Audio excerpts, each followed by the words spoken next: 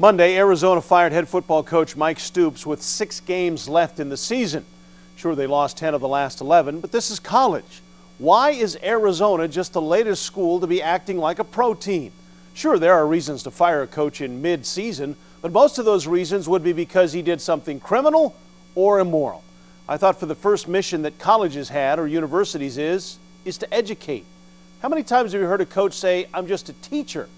I'm not sure what lesson you teach if you fire someone midstream.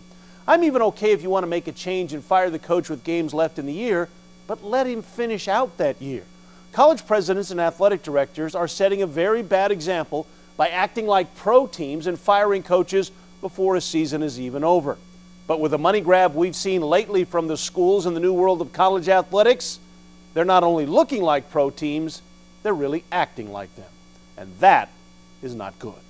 Your thoughts can be sent to my email address, areyoukiddingme@700ESPN.com. That's areyoukiddingme@700ESPN.com.